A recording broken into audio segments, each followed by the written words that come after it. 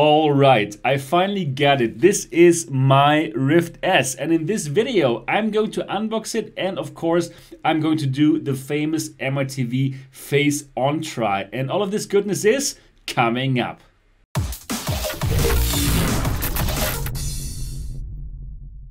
Hi and welcome to MRTV. My name is Sebastian Ang. And if this is your first time here, if you're just as excited about VR and AR as me, and if you love and appreciate independent reviews, then subscribe now and click on the bell button so don't miss anything. And finally, here it is, the Rift S. It has arrived here at the MRTV headquarters. This is the replacement of the original Rift. Again, this is not a successor. This is a replacement of the original Rift, and I'm so much looking forward to pit this against the original Rift, the Samsung Odyssey Plus, and the HP Reverb, and all of these other headsets.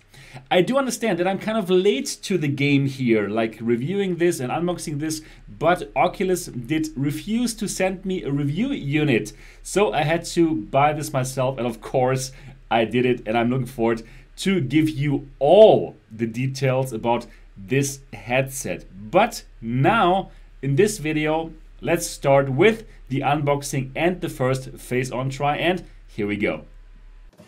Alright, here it is, the Rift S, the replacement of the original Rift. Yes, replacement, not successor, very important. And actually the goal of Oculus was to make this more accessible to the masses, and well, that's why now we have inside-out tracking, but we're going to talk much more about it later.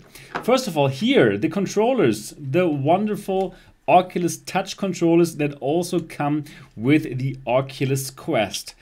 And we have a trigger button. We have two buttons here. We have a thumbstick that is clickable. We have a menu button, and we have a grip button.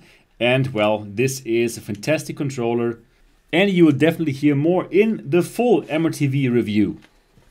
And in this little box, you're going to find some batteries for the controllers here, and a mini display port to display port adapter, should you want to use this with your laptop that has a mini display port adapter. Very nice that they put it there inside, and well, this is of course, well, the Rift S, and let's have a look at it without the box in the background.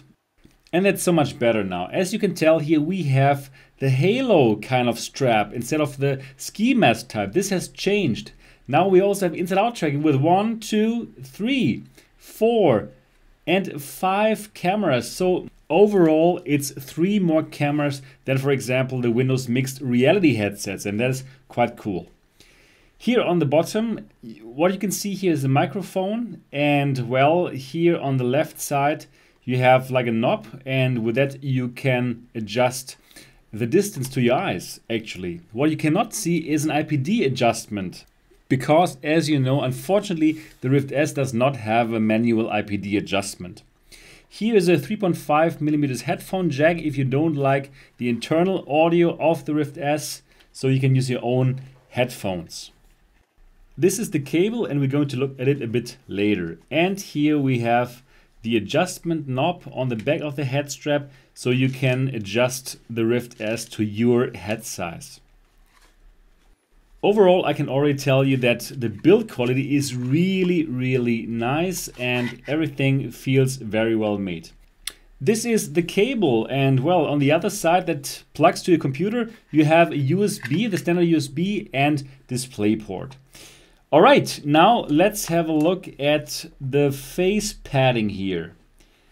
And as you can tell, we have this kind of very soft foam. I would even call it flimsy, the flimsy type of foam, the one that you also found on the Lenovo Explorer.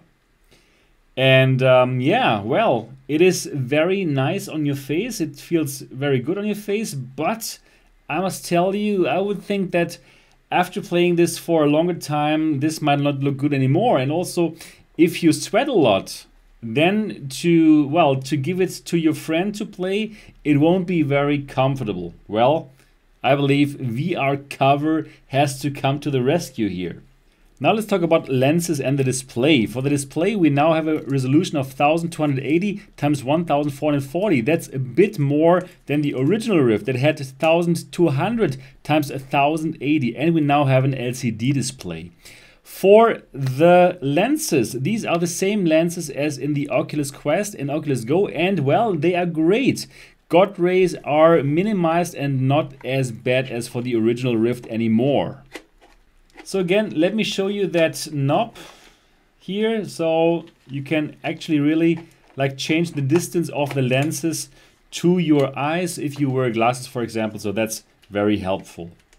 And again here, the mechanism works really, really well, and it's also very well built. Now let me show you that you can actually get rid of this facial padding here completely. So if you want to replace it, you can. And well, I didn't dare to do this when I tried the Oculus Rift S for the first time at GDC and they didn't let me. So now with my own unit, of course, I can do it. And you do have to use some force to get it off actually. But then once everything is off, it looks like this. Yeah, and then you can put on a replacement one, for example. Or what you can also do, you can actually also get rid of the whole halo. Here, you have to turn this knob and then you can simply do this here. And well, in the future, you might be able to completely exchange this with another type of headband. So that's great. And putting it back into it works as well. So that's nice. And as you can tell, it has some internal connection for the audio here. And on the left side, there's the connection for the cable, for the PC cable. The material here of this part that touches your forehead, it's some kind of cloth-like material that feels very soft to the touch. So here it is, the Rift S, and from the unboxing and from my first impressions, I can tell you that the build quality is fantastic, just as good as the original Rift, and as you could tell, it is built quite modular. So probably if you don't like this kind of halo design, probably in the future there will be some additional head strap that uses the original kind of design. Well, who knows, you might dream, but you know that I actually prefer this halo style, so I'm looking forward to try this on now in the first phase on try. But I also wanted to show you something that I personally think is very comfortable in general, which is this kind of flimsy material. But well, as I kind of indicated, I do think it's flimsy, and after a few hardcore sweating sessions, normally this is not so nice anymore. But well, I believe that VR cover is gonna come for the rescue here.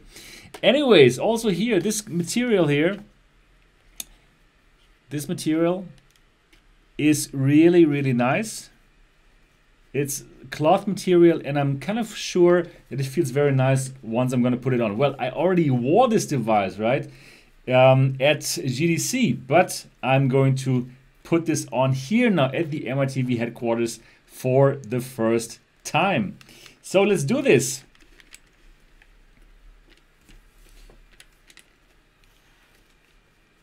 And right, so directly I can tell it's good to have this middle strap here as well. So we don't have this with the other halo kind of designs. And yeah, here we are. Feels great on the face. And yeah, this is exactly the same feeling that I had when I wore this for the very first time at GDC. It feels fantastic. It's super comfortable. Definitely better than the original Rift, without a doubt. It feels way more balanced, not so front heavy, of course, because of this kind of halo style of design. And well, the material that here actually touches your face, it's very comfortable. So this material is really nice, feels good. And also that cloth material here, wow, well done. In terms of comfort, this is an absolute winner. And I'm really looking forward to pit this device against the HP Reverb and the Valve Index and the Samsung Odyssey Plus, because I believe that these are the comparisons that you actually want to see. You want to see the the black level, the black value comparison, and you'll probably only see that on MRTV, and I'm going to bring that all to you. But in terms of comfort, definitely fantastic. In terms of build quality, really amazing. And you even have this button here to bring the device a bit further away from you if you are a glasses wearer, or bring it closer to you. Talking about glasses, why don't I put on my glasses and try this with glasses right now? Because there was a big problem of the original Rift. So here are my glasses. I have prepared it already for you. And here we go. So probably in real life, if you meet me, this is who you're going to meet. Okay, so now with glasses on. Oh yeah, okay. This is like day and night as compared to the original Rift. With the original Rift, you know, there was a big problem here. But yeah, with the Rift S, it's absolutely no problem for me to get into the headset. So I'm sure lots of people will be really happy about it. But I will try more glasses, bigger ones, for the full review. That's going to come up here on MRTV with all the comparisons against all the competitors, Reverb, Valve Index, Samsung Odyssey Plus, and everything that's going to come out in this year, probably also the HTC Vive Cosmos. But for the first impressions, a very, very big thumbs up. This looks amazing and I can't wait to try this out. And that's it for the Rift S unboxing and first face-on video. But now I need your input.